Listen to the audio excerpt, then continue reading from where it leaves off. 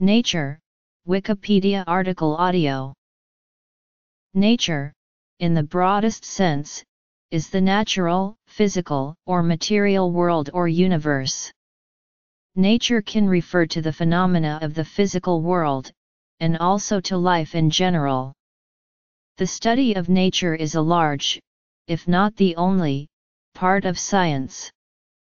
Although humans are part of nature, human activity is often understood as a separate category from other natural phenomena. Earth. Geology. Geological evolution.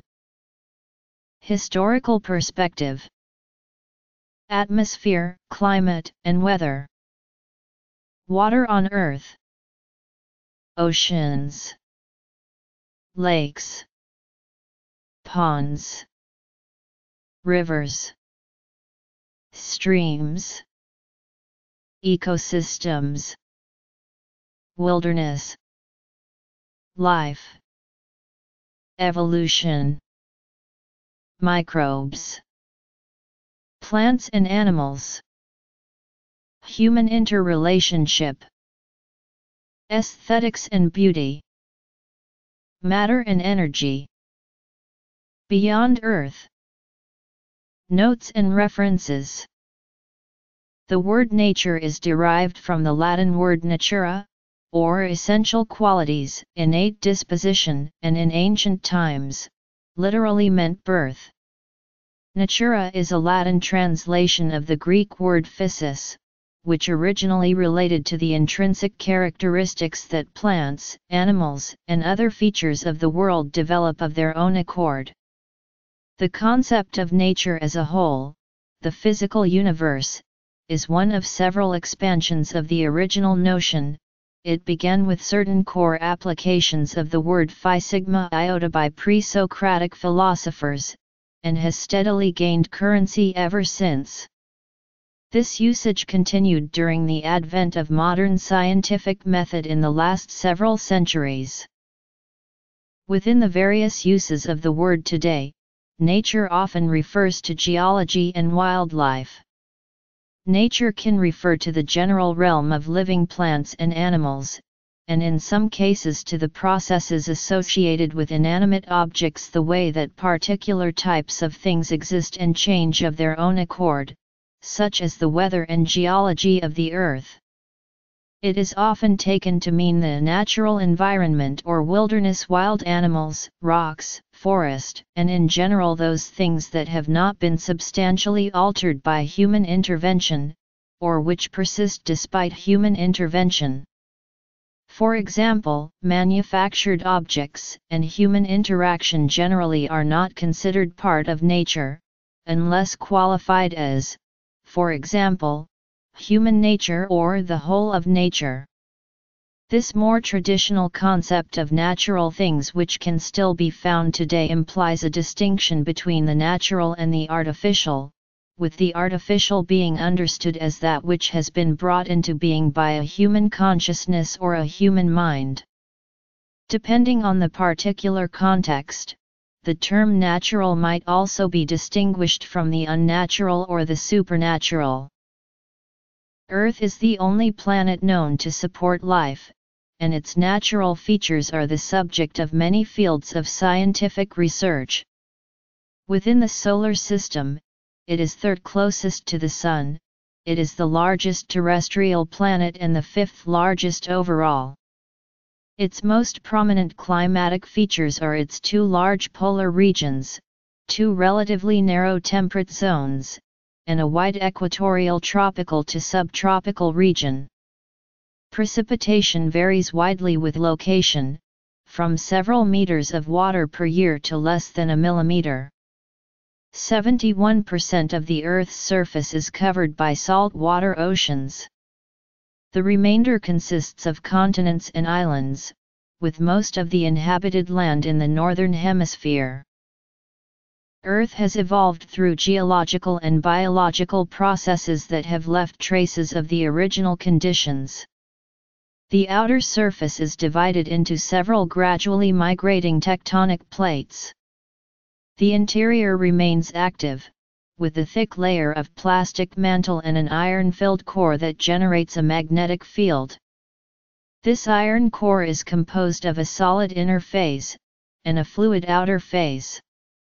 Convective motion in the core generates electric currents through dynamo action, and these, in turn, generate the geomagnetic field. The atmospheric conditions have been significantly altered from the original conditions by the presence of life forms, which create an ecological balance that stabilizes the surface conditions. Despite the wide regional variations in climate by latitude and other geographic factors, the long-term average global climate is quite stable during interglacial periods, and variations of a degree or two of average global temperature have historically had major effects on the ecological balance, and on the actual geography of the Earth. Geology is the science and study of the solid and liquid matter that constitutes the Earth. The field of geology encompasses the study of the composition, structure, physical properties, dynamics, and history of Earth materials, and the processes by which they are formed, moved, and changed. The field is a major academic discipline, and is also important for mineral and hydrocarbon extraction, knowledge about and mitigation of natural hazards, some geotechnical engineering fields, and understanding past climates and environments. The geology of an area evolves through time as rock units are deposited and inserted and deformational processes change their shapes and locations. Rock units are first emplaced either by deposition onto the surface or intrude into the overlying rock. Deposition can occur when sediments settle onto the surface of the Earth and later lithify into sedimentary rock, or when as volcanic material such as volcanic ash or lava flows, blanket the surface. Igneous intrusions such as batholiths, laccoliths, dikes, and sills, push upwards into the overlying rock, and crystallize as they intrude. After the initial sequence of rocks has been deposited, the rock units can be deformed and/or metamorphosed. Deformation typically occurs as a result of horizontal shortening, horizontal extension, or side-to-side motion.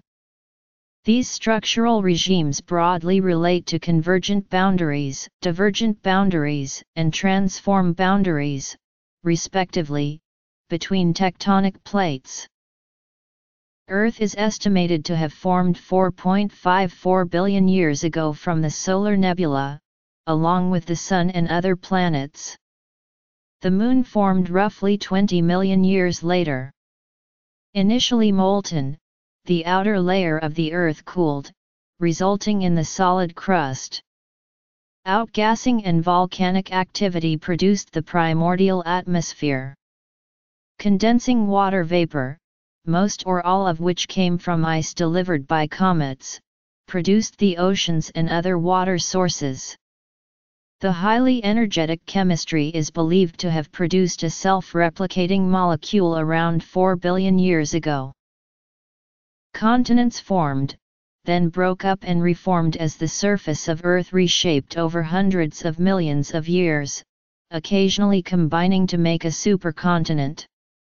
Roughly 750 million years ago, the earliest known supercontinent Rodinia began to break apart.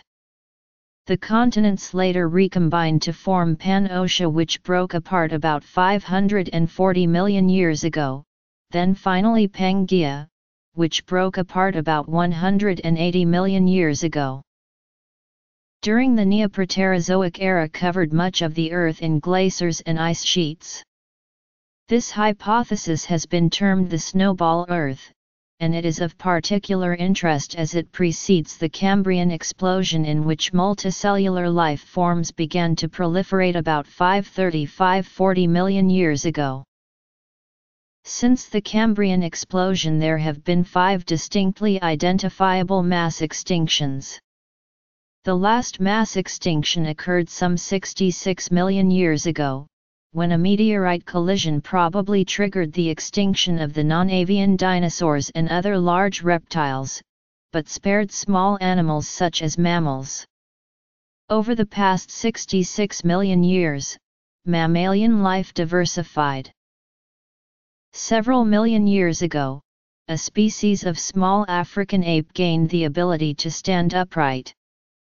The subsequent advent of human life, and the development of agriculture and further civilization allowed humans to affect the Earth more rapidly than any previous life form, affecting both the nature and quantity of other organisms as well as global climate.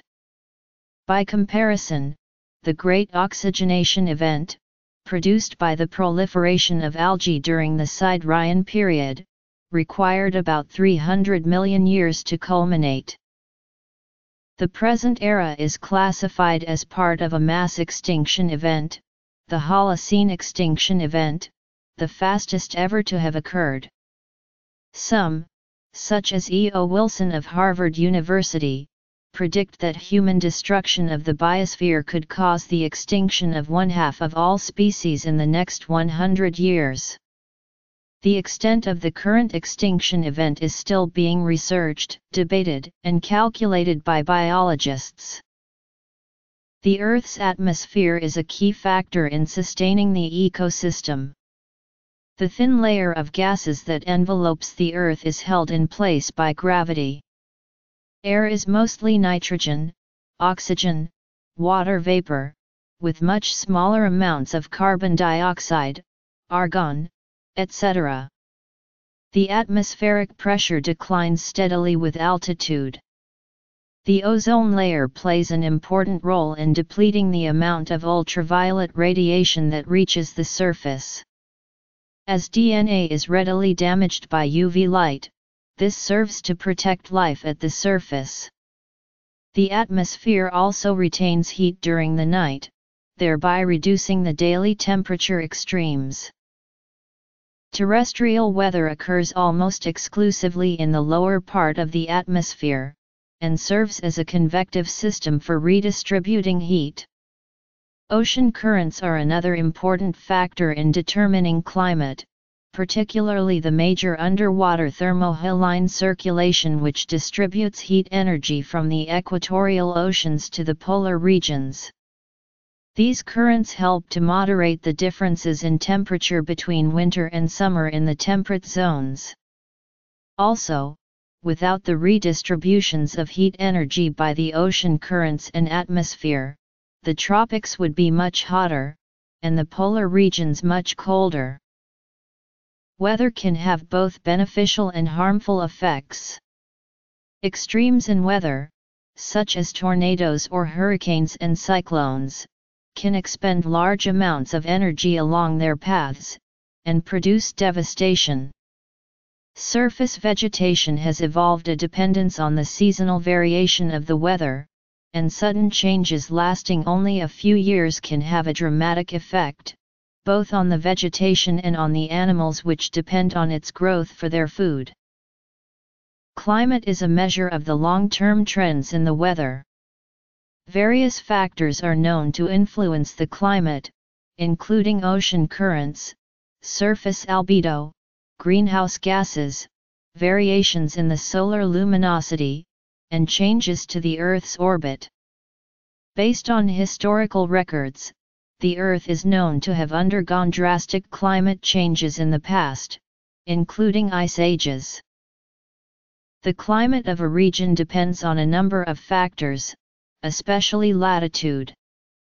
A latitudinal band of the surface with similar climatic attributes forms a climate region. There are a number of such regions, ranging from the tropical climate at the equator to the polar climate in the northern and southern extremes. Weather is also influenced by the seasons, which result from the Earth's axis being tilted relative to its orbital plane. Thus, at any given time during the summer or winter, one part of the Earth is more directly exposed to the rays of the sun. This exposure alternates as the Earth revolves in its orbit. At any given time, regardless of season, the northern and southern hemispheres experience opposite seasons. Weather is a chaotic system that is readily modified by small changes to the environment, so accurate weather forecasting is limited to only a few days. Overall, two things are happening worldwide: temperature is increasing on the average, and regional climates have been undergoing noticeable changes.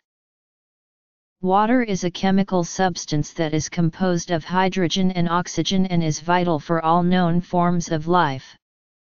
In typical usage, water refers only to its liquid form or state, but the substance also has a solid state, ice, and a gaseous state, water vapor, or steam. Water covers 71% of the Earth's surface. On Earth, it is found mostly in oceans and other large water bodies, with 1.6% of water below ground in aquifers and 0.001% in the air as vapor, clouds, and precipitation. Oceans hold 97% of surface water, glaciers and polar ice caps 2.4%, and other land surface waters such as rivers, lakes, and ponds 0.6%. Additionally, a minute amount of the Earth's water is contained within biological bodies and manufactured products. An ocean is a major body of saline water, and a principal component of the hydrosphere. Approximately 71% of the Earth's surface is covered by ocean, a continuous body of water that is customarily divided into several principal oceans and smaller seas. More than half of this area is over 3,000 meters deep. Average oceanic salinity is around 35 parts per thousand, and nearly all seawater has a salinity in the range of 30 to 38 ppt. Though generally recognized as several separate oceans, these waters comprise one global, interconnected body of salt water often referred to as the world ocean or global ocean.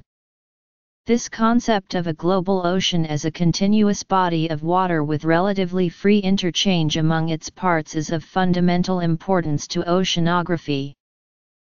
The major oceanic divisions are defined in part by the continents, various archipelagos, and other criteria.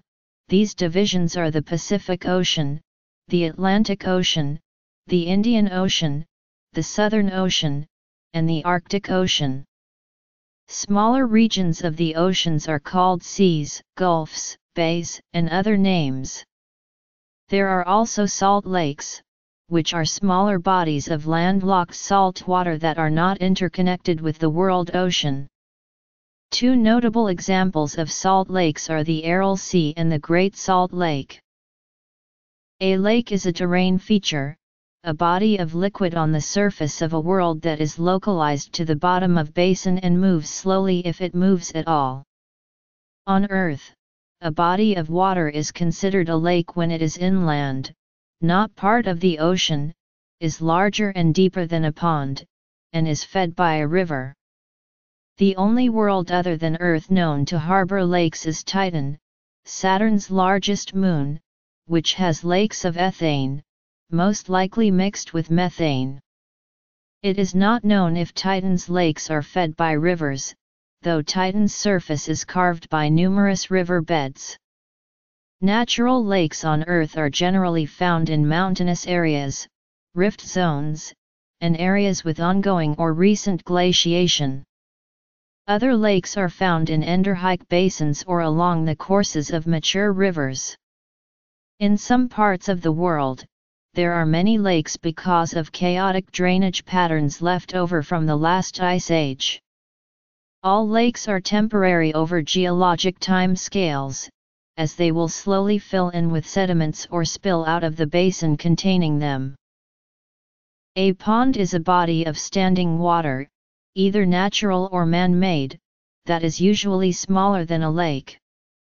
A wide variety of man-made bodies of water are classified as ponds, including water gardens designed for aesthetic ornamentation, fish ponds designed for commercial fish breeding, and solar ponds designed to store thermal energy. Ponds and lakes are distinguished from streams via current speed. While currents in streams are easily observed, ponds and lakes possess thermally driven microcurrents and moderate wind-driven currents. These features distinguish a pond from many other aquatic terrain features, such as stream pools and tide pools.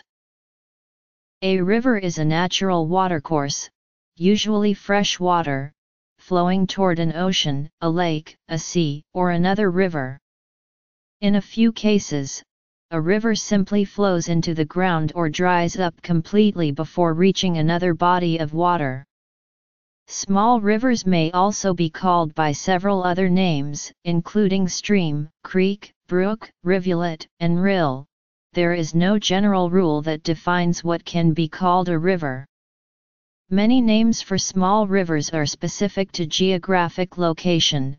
One example is Burn in Scotland and northeast England. Sometimes a river is said to be larger than a creek, but this is not always the case, due to vagueness in the language. A river is part of the hydrological cycle. Water within a river is generally collected from precipitation through surface runoff, groundwater recharge, springs, and the release of stored water in natural ice and snowpacks. A stream is a flowing body of water with a current, confined within a bed and stream banks. In the United States, a stream is classified as a watercourse less than 60 feet wide. Streams are important as conduits in the water cycle, instruments in groundwater recharge, and they serve as corridors for fish and wildlife migration. The biological habitat in the immediate vicinity of a stream is called a riparian zone. Given the status of the ongoing Holocene extinction, streams play an important corridor role in connecting fragmented habitats and thus in conserving biodiversity. The study of streams and waterways in general involves many branches of interdisciplinary natural science and engineering, including hydrology, fluvial geomorphology, aquatic ecology, fish biology, riparian ecology, and others. Ecosystems are composed of a variety of abiotic and biotic components that function in an interrelated way. The structure and composition is determined by various environmental factors that are interrelated. Variations of these factors will initiate dynamic modifications to the ecosystem. Some of the more important components are soil, atmosphere, radiation from the sun, water, and living organisms. Natural History, by Pliny the Elder, Nature, by Ralph Waldo Emerson, Nature, a prominent scientific journal, National Wildlife, a publication of the National Wildlife Federation, Nature, Natural World. The Nature Conservancy, Nature Detectives.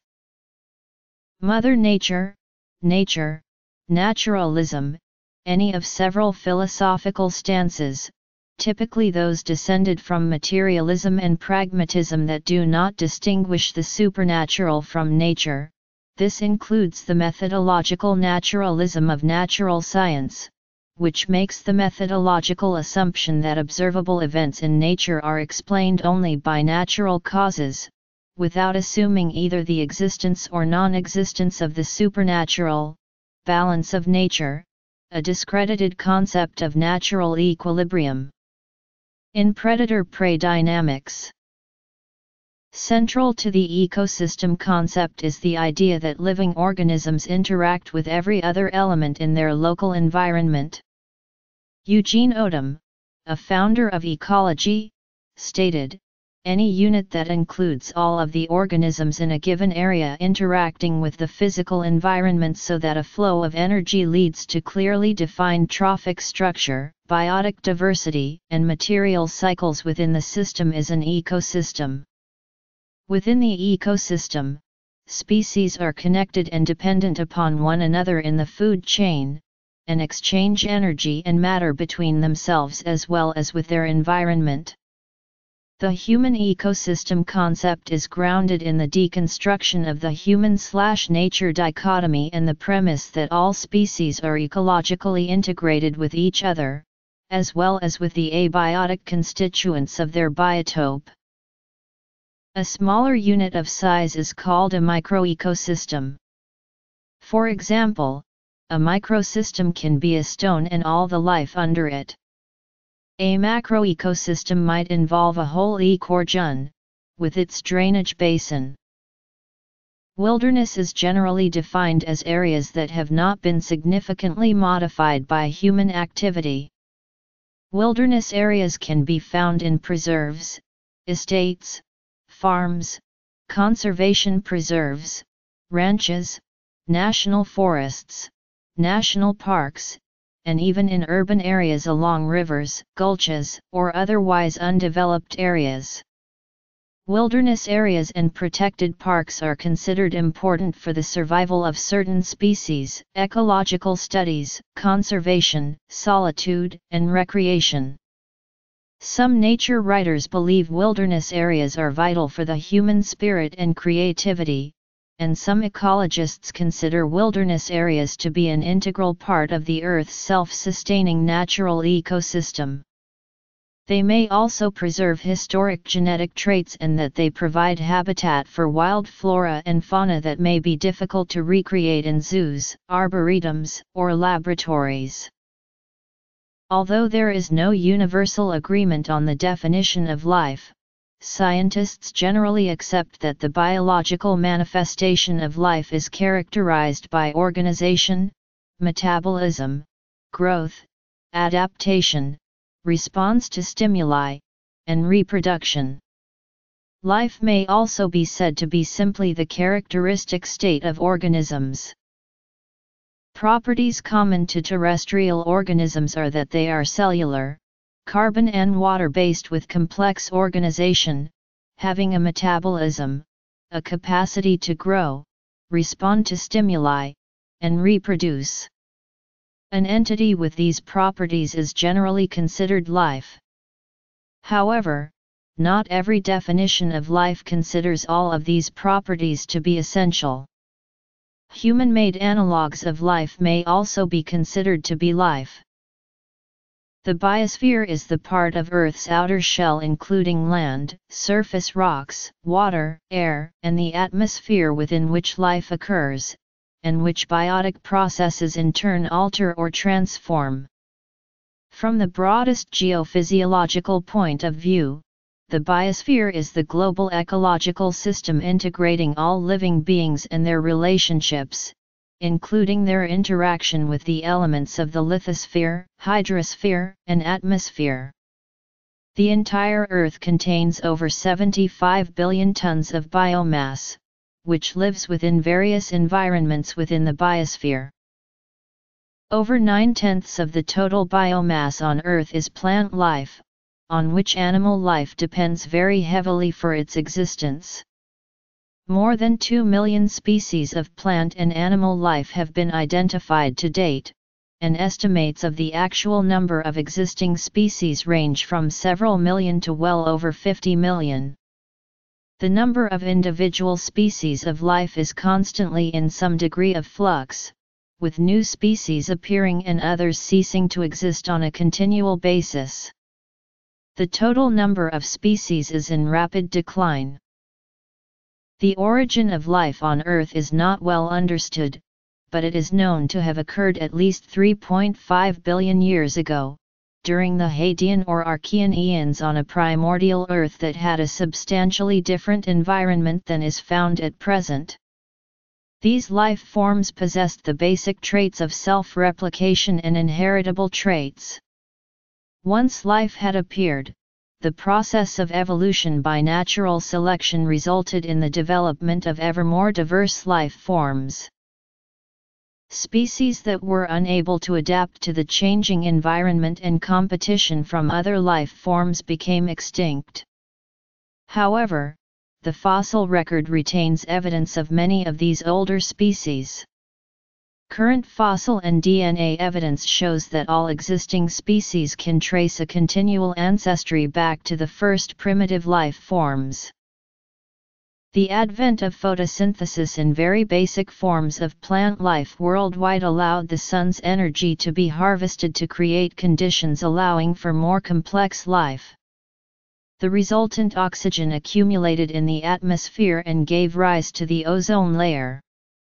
The incorporation of smaller cells within larger ones resulted in the development of yet more complex cells called eukaryotes.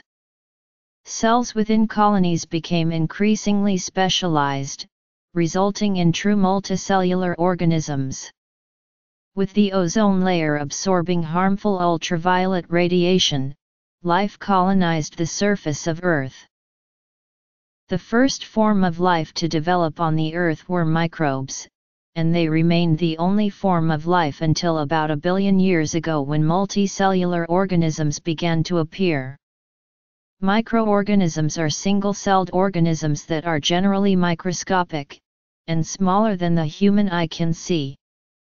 They include bacteria, fungi, archaea, and protista.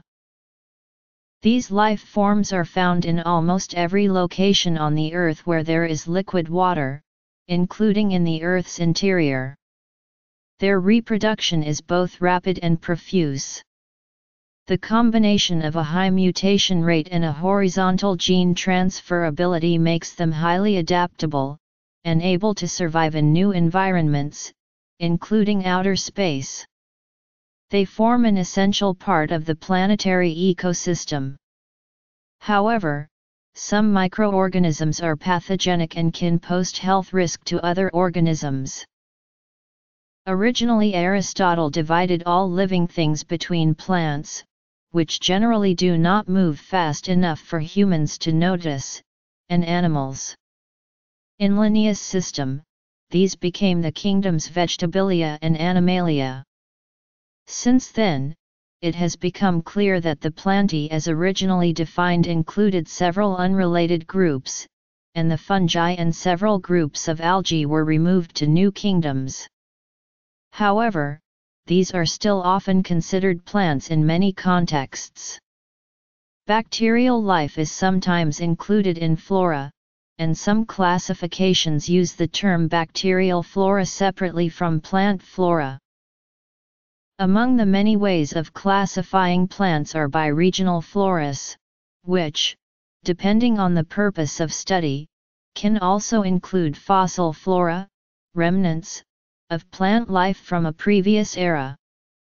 People in many regions and countries take great pride in their individual arrays of characteristic flora, which can vary widely across the globe due to differences in climate and terrain.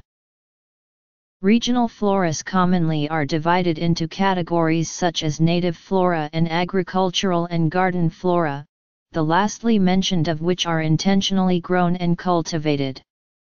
Some types of native flora actually have been introduced centuries ago by people migrating from one region or continent to another, and become an integral part of the native, or natural flora of the place to which they were introduced.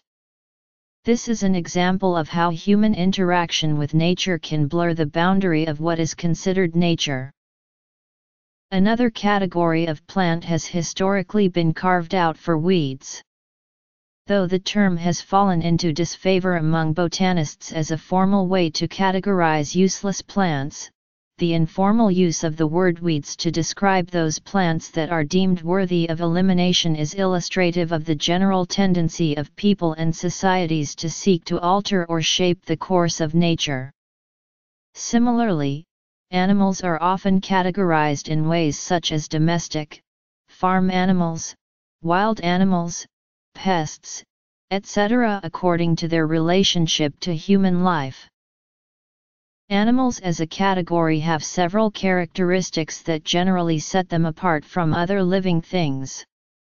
Animals are eukaryotic and usually multicellular, which separates them from bacteria, archaea, and most protists.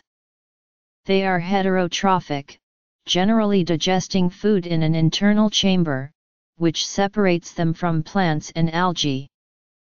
They are also distinguished from plants, algae, and fungi by lacking cell walls. With a few exceptions, most notably the two phyla consisting of sponges and placosoans, animals have bodies that are differentiated into tissues.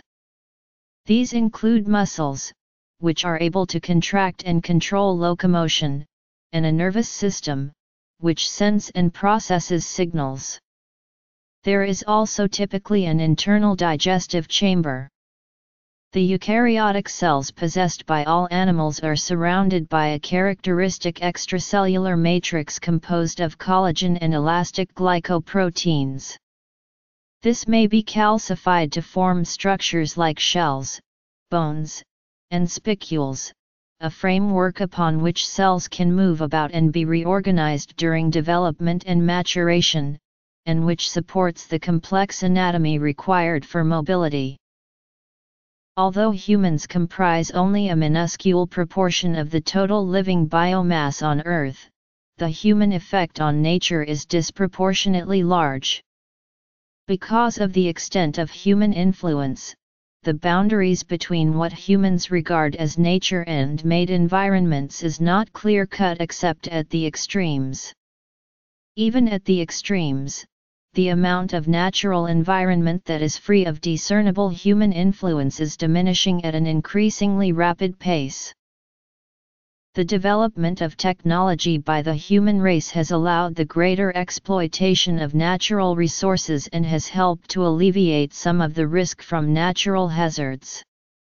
In spite of this progress, however, the fate of human civilization remains closely linked to changes in the environment. There exists a highly complex feedback loop between the use of advanced technology and changes to the environment that are only slowly becoming understood.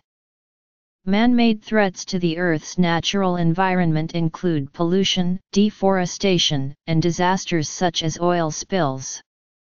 Humans have contributed to the extinction of many plants and animals. Humans employ nature for both leisure and economic activities.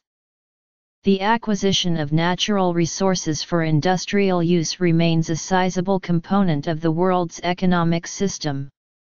Some activities, such as hunting and fishing, are used for both sustenance and leisure, often by different people. Agriculture was first adopted around the 9th millennium BCE.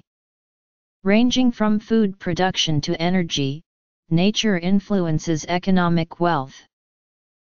Although early humans gathered uncultivated plant materials for food and employed the medicinal properties of vegetation for healing, most modern human use of plants is through agriculture.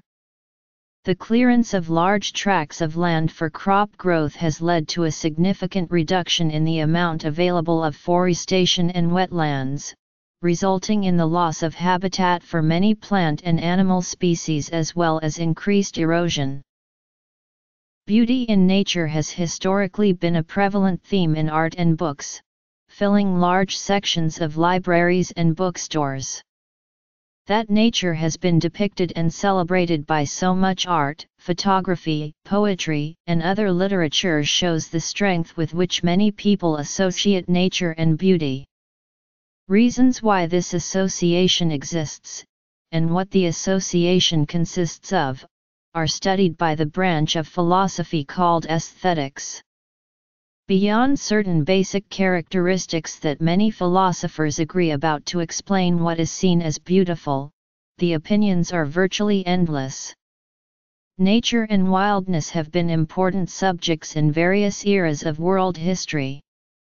An early tradition of landscape art began in China during the Tang dynasty. The tradition of representing nature as it is became one of the aims of Chinese painting and was a significant influence in Asian art. Although natural wonders are celebrated in the Psalms and the Book of Job, wilderness portrayals in art became more prevalent in the 1800s, especially in the works of the Romantic movement.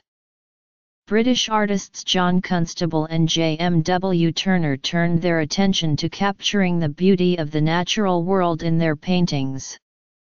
Before that, paintings had been primarily of religious scenes or of human beings. William Wordsworth's poetry described the wonder of the natural world, which had formerly been viewed as a threatening place.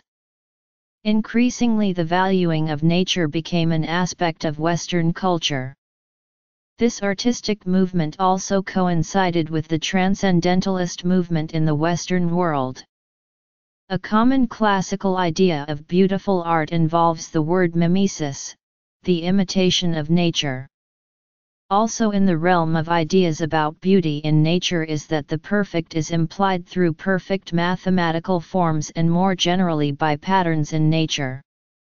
As David Rothenberg writes, the beautiful is the root of science and the goal of art, the highest possibility that humanity can ever hope to see. 281. Some fields of science see nature as matter in motion, obeying certain laws of nature which science seeks to understand. For this reason, the most fundamental science is generally understood to be physics, the name for which is still recognizable as meaning that it is the study of nature. Matter is commonly defined as the substance of which physical objects are composed. It constitutes the observable universe. The visible components of the universe are now believed to compose only 4.9% of the total mass. The remainder is believed to consist of 26.8% cold dark matter and 68.3% dark energy. The exact arrangement of these components is still unknown and is under intensive investigation by physicists. The behavior of matter and energy throughout the observable universe appears to follow well-defined physical laws. These laws have been employed to produce cosmological models that successfully explain the structure and the evolution of the universe we can observe. The mathematical expressions of the laws of physics employ a set of 20 physical constants that appear to be static across the observable universe. The values of these constants have been carefully measured, but the reason for their specific values remains a mystery. Outer space, also simply called space, refers to the relatively empty regions of the universe outside the atmospheres of celestial bodies. Outer space is used to distinguish it from airspace. There is no discrete boundary between the Earth's atmosphere and space, as the atmosphere gradually attenuates with increasing altitude. Outer space within the solar system is called interplanetary space, which passes over into interstellar space at what is known as the heliopause. Outer space is sparsely filled with several dozen types of organic molecules discovered to date by microwave spectroscopy, black-body radiation left over from the Big Bang and the origin of the universe, and cosmic rays, which include ionized atomic nuclei and various subatomic particles. There is also some gas, plasma, and dust, and small meteors.